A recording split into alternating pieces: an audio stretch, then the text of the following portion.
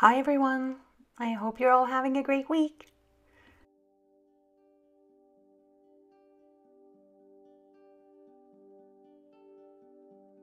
I'm going to be very upfront with you about the start of this painting process. I was in a bit of a funk on the day that I created this painting. I was feeling anxious because I had an important medical appointment coming up and I didn't really know what to expect, and I was feeling a little bit nervous about it. And I don't know about you, but when it comes to creating, sometimes, especially when I'm in a bit of a funk, or if I'm not feeling well, or if something is causing stress or anxiety, or even when I'm feeling sad, it's really hard for me to create. And it's funny because at the same time, I know that doing so will probably help to lift me from my fog, my funk, or even bring a little bit more joy if I'm feeling sad. Yet it's difficult for me to do so. It's almost akin to when you know if you go outside and go for a walk, you'll feel better. But you're really having a hard time motivating yourself to get out and get some exercise. It's a little bit like that, I guess. That's the best way I can compare it. So on this day I was struggling, and yet I knew that if I just got to painting, I would probably be able to help lift or calm some of my anxiety, and I would start to feel better. But in doing so, I really almost needed to force myself into the process. And that's a bit of a strange thing for me, because when I'm forcing myself to do something, it feels almost like, what's the point?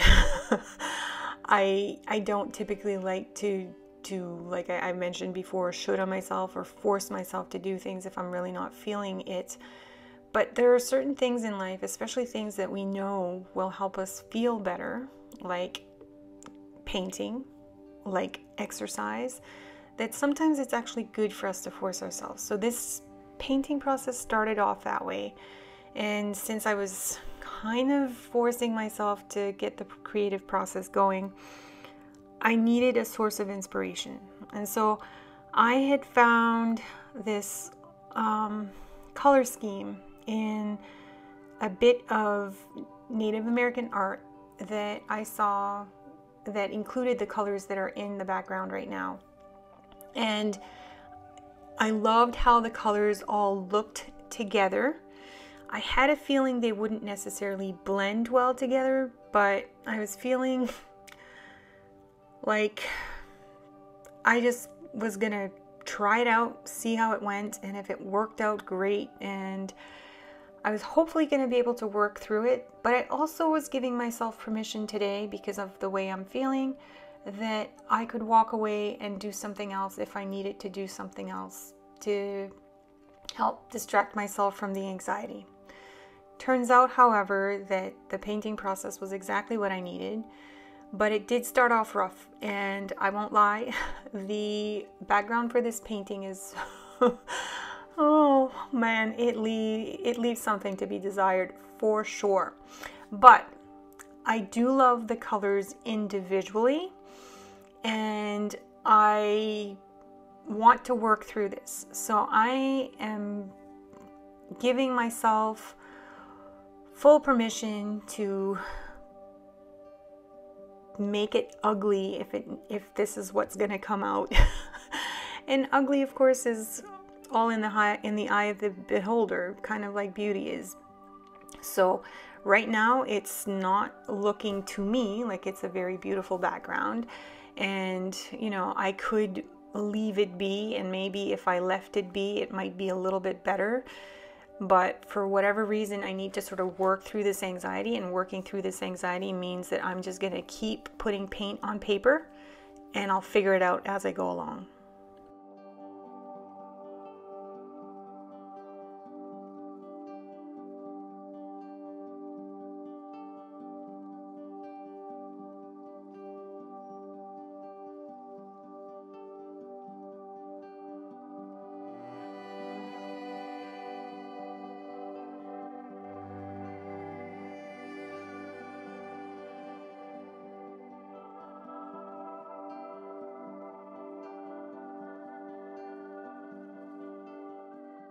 individually, all of these colors are absolutely beautiful. Right now, I think my biggest struggle is with combining them together. And since I was using watercolors and I was using a lot of water, which I tend to like to do, of course the colors blended together. And sometimes that's a good thing, and sometimes it creates a bit of a muddy coloring. And then I added, you know, some Van Dyke brown because I felt like I needed some darkness in there. So, you know, I was creating mud and then I was adding a color that looks a little bit like mud. But I needed to work through it. And sometimes working through challenges, well, let's not lie. Working through challenges in most instances is not necessarily pretty. It's messy. It's, for me, sometimes a very emotional process. And that doesn't usually come out looking what we typically tend to consider as beautiful. Yet there's some beauty in the process if we can just learn to appreciate it. And I'm no different than anyone else. I don't enjoy pain.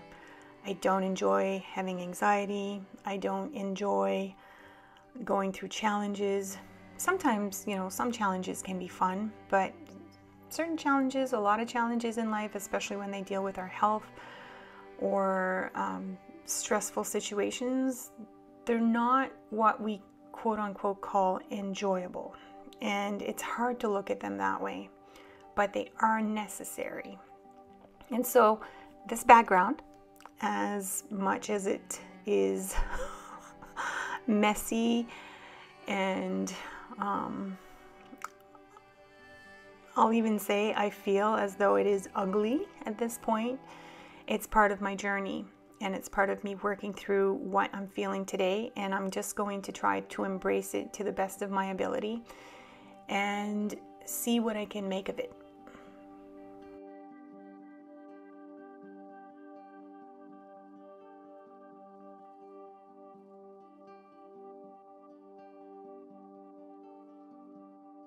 So I ask you to please bear with me as I work through this messy part of my process, and let's see if we can learn to see something beautiful in what we don't perceive as beautiful.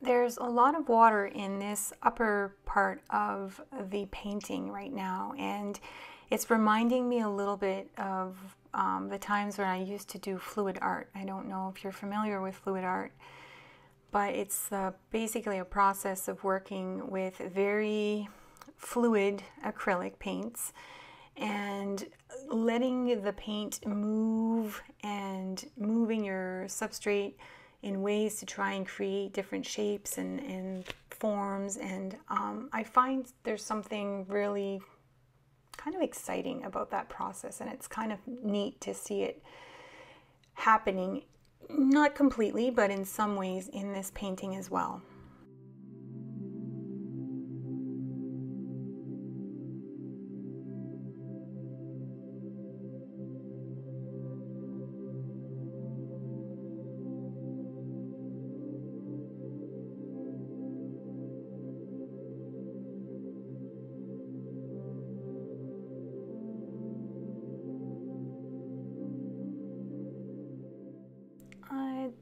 I'm feeling ready now to say, okay, I'm done working on creating this little mess.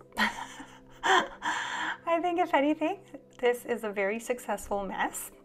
And so I'm just going to let it dry and move on to the next portion of the painting, in which I will really look to see what I find beautiful in the painting, and I'll draw out those elements. I've pulled out my circle guide, and I'm going to basically almost use it as a bit of a viewfinder. I'm going to look at the painting from a different perspective, focusing on areas that I actually like in the background, and I'm going to draw attention to those areas by drawing a circle around it using my circle guide.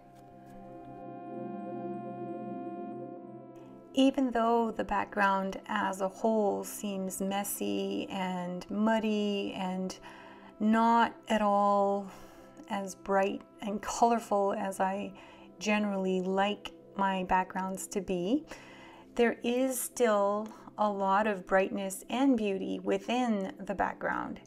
And by using my circle guide, I can really pinpoint those areas that I like. I can draw attention to them, and then I can work on eliminating in some ways, or finding a way to make the rest of the background work better by adding some paint to it.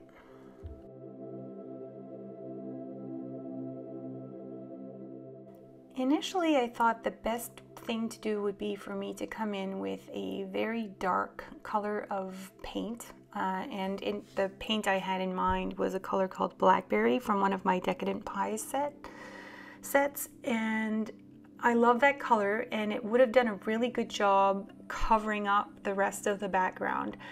But I decided that instead of fully covering it with dark color, that I would prefer to come at it with a more transparent color. So I am pulling this blue from my phthalo blue in my palette, and I'm making sure it's somewhat watered down, and I'm painting around the shapes. Now, some areas are going to be a little bit darker because when I'm combining that phthalo blue with the other colors underneath, it's gonna make for a very dark area, and I am completely okay with this. In fact, as it's going along, I'm starting to feel hopeful about this painting, because I'm starting to see that those beautiful shapes that I drew circles around are starting to stand out, and I'm actually using the phthalo blue to make the colors around those shapes less apparent and sort of like push them back, if you will, but they're gonna still show through a little tiny bit, and there's something about that I like. It's like reminding me of the journey to get through, getting through the darkness to get to seeing the light, I guess. It may sound corny, I don't know, but that's sort of the way I'm looking at it from a metaphorical standpoint, getting through the darkness to see the beauty that comes through with the light. I've decided to add a little bit of salt in those areas where I've added the blue. The paint is pretty dark and the background is also pretty dark, so it'll leave a little bit of texture, I think, in the painting, but it won't be overly obvious, and I think it'll add a little something nice to the painting in the end.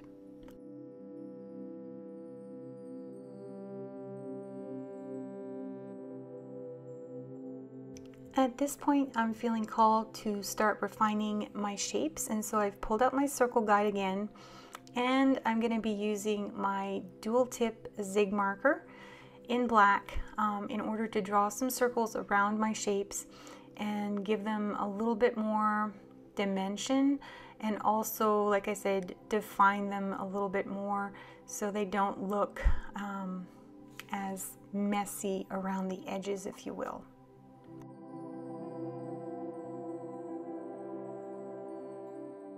It's an interesting thing how just drawing a dark circle around that shape already makes it look so much better. And looking at these shapes now, I'm really getting the feeling of distant worlds, alien planets, floating in space in our universe. And I'm starting to feel not only more hopeful about this painting, but I'm starting to even get a little bit excited about it because I love those planetary shapes coming to life.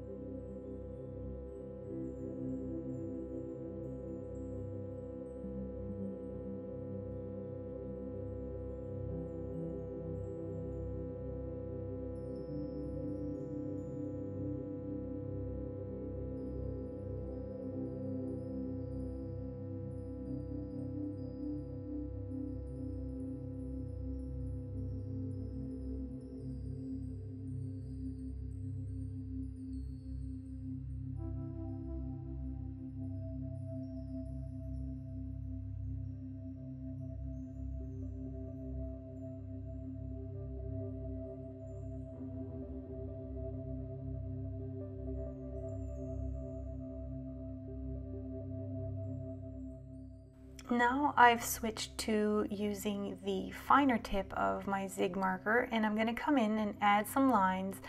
I'll use some of the techniques from my way of doing neurographic art in this painting, but the background is quite dark, so I don't think these elements are going to be overly obvious, but I do want to create them. Black will be, of course, the darkest value in this painting, and it'll still be there to be seen, but like I said, the background is still pretty dark, so I don't think it would be useful for me to create a lot of these elements in this painting. Still, I think it will add a little something, so I'm going to go ahead and do that.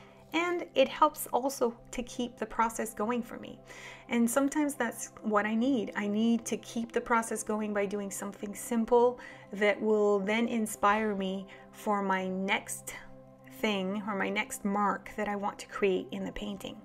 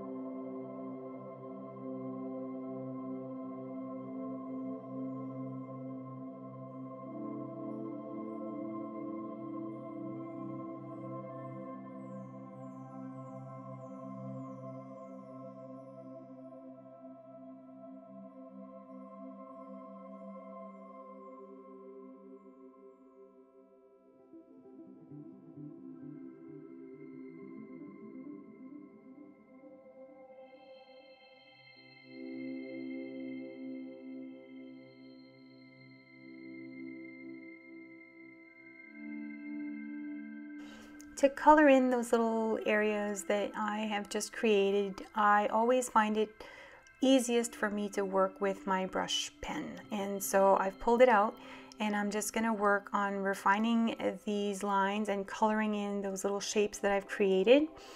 And once I'm done with this, I'll move on to the next step of the painting process. And really, as I'm going along, It's something that initially started out with me not feeling so great and feeling anxious. I'm actually now at this point having fun, and I'm seeing potential in my painting, and I'm starting to even feel excited with the process.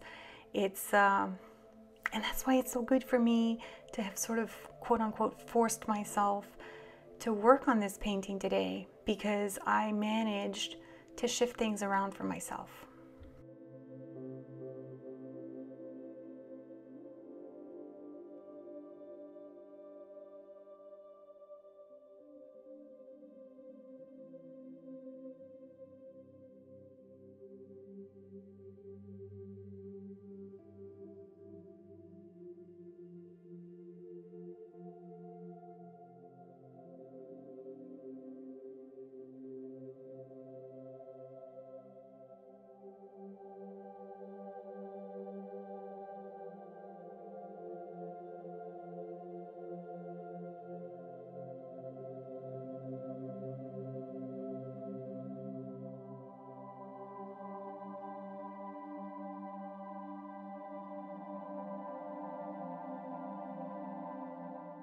As I mentioned before, there's quite a bit of darkness in this painting already, and so it's time for me to add some elements that will actually brighten things up, and I'm going to do this by adding some light value contrast using my Tropical Sunrise Magic Green.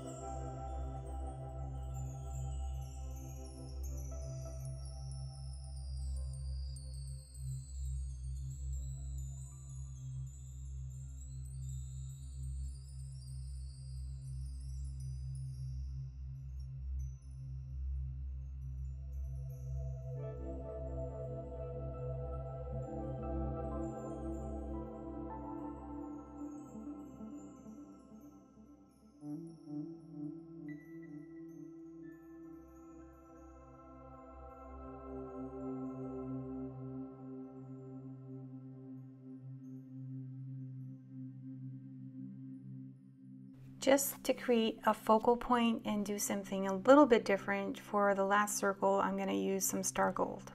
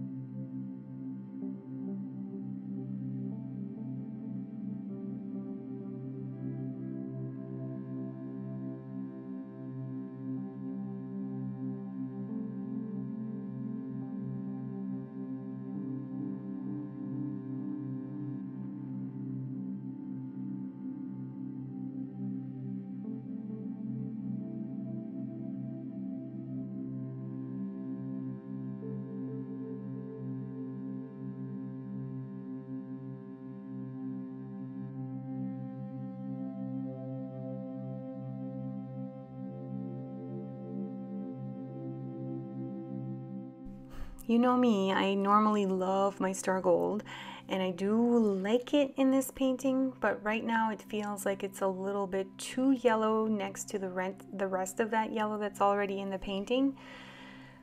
So I'll have to do something, or I want to do something to sort of change things around. But for now, I'm going to come in just with some watered down gesso, and I'm going to add little splatters of paint that will look like distant stars in the universe.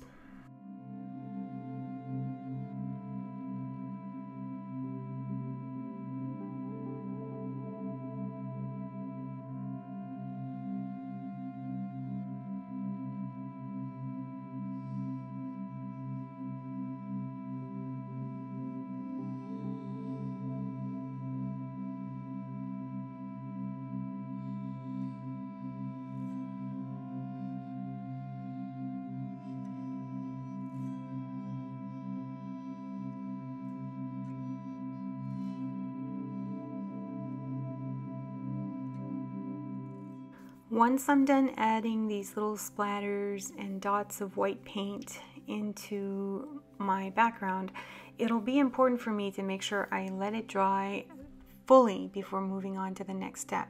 This paint, even though it's watered down gesso, will still take a little bit more time to dry, and if I put anything over it before it's fully dry, I'm probably just going to end up spreading those white dots, and that's the last thing I want to do.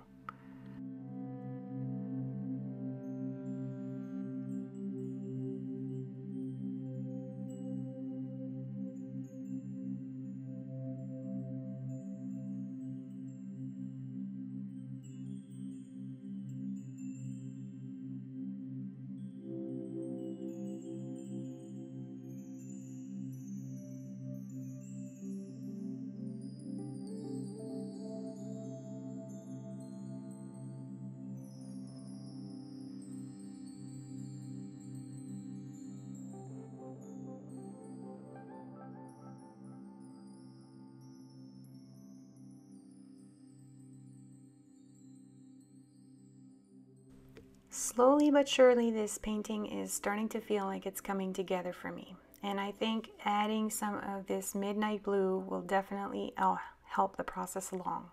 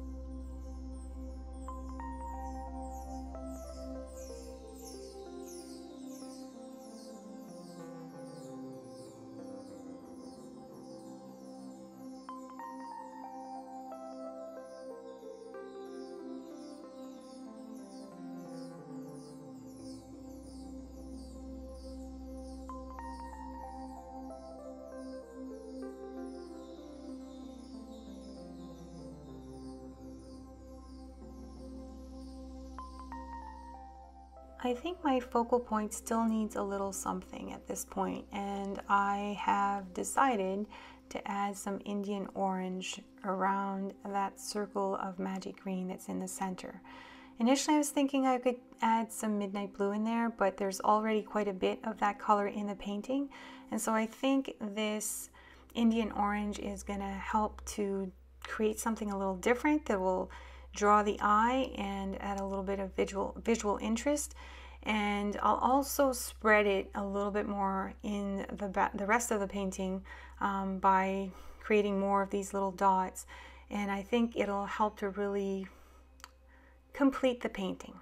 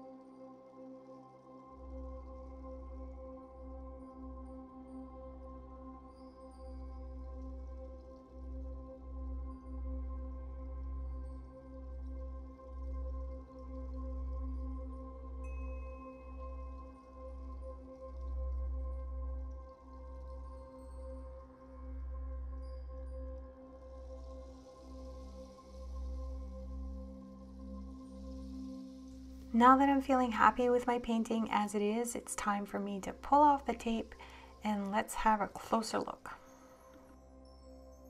I really like the look of the crisp white edges that the tape leaves when I'm pulling it off, and oftentimes it's kind of like the finishing touch on the painting, if you will. It kind of helps to bring everything together and it makes the painting look finished, if you will. I really like how this little painting ended up turning out. It was a journey. It definitely was a journey, but it's been really fun. And what I love most about it is that it was a challenge for me to start this process, but it really helped me shift things around for myself. And in this painting, I see a lot of hope and a lot of joy. And I also see the darkness that I had to travel to get through to the other side so that I could actually experience this hope and this joy. And the whole thing is beautiful to me. I hope this little journey of crossing through the darkness to get through the other side where the light shines brighter can inspire you to do the same with your creative process.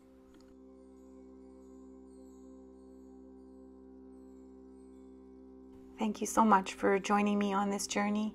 I hope you have a wonderful week, and don't forget, happy creating!